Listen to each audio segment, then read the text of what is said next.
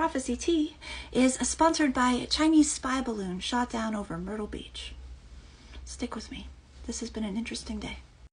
I believe that this spy balloon is a warning from God, and it all started last night when my friend pointed out Zechariah 1 to me. Let's go there. First, let's go through how Bible prophecy works. There is nothing new under the sun. Bible prophecy is cyclical. Whatever patterns have been done in the past will be the patterns that emerge in the future. Whatever has been shall be, and whatever is done shall be done. There is no new matter under the sun. You will see these patterns repeat since Genesis.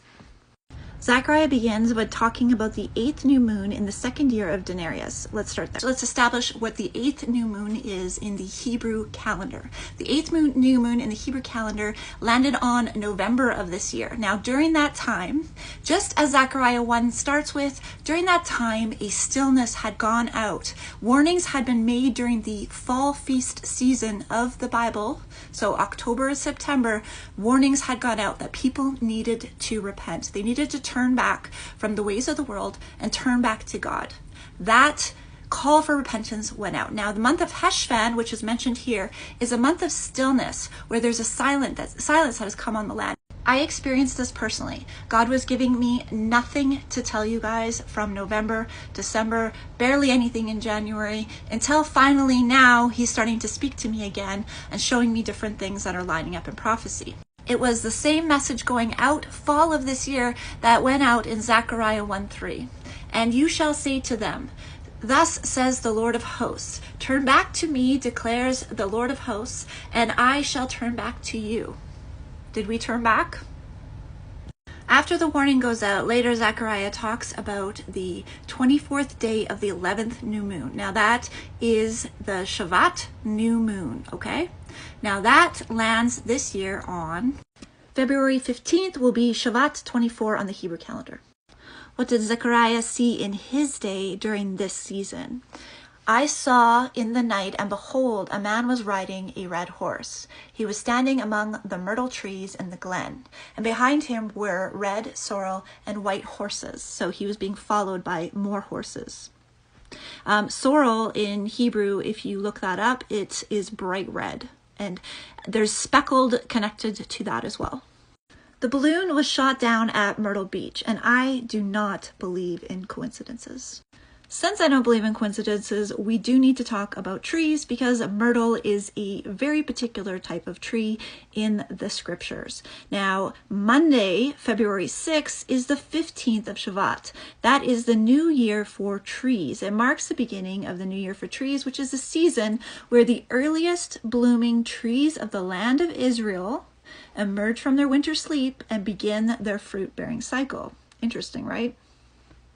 If we dig into myrtle trees in the Bible, it is a beautiful picture. Myrtle is used to decorate the Sukkah booths during the Feast of Sukkot, which is a shadow picture of the wedding feast with Yeshua. Myrtle is a symbol of the recovery and establishment of God's promises.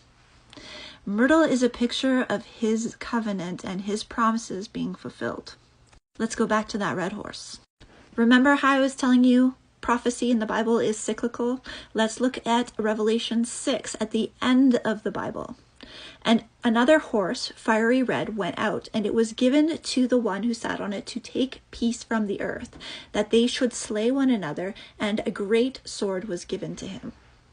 Let's look back at what Zechariah saw.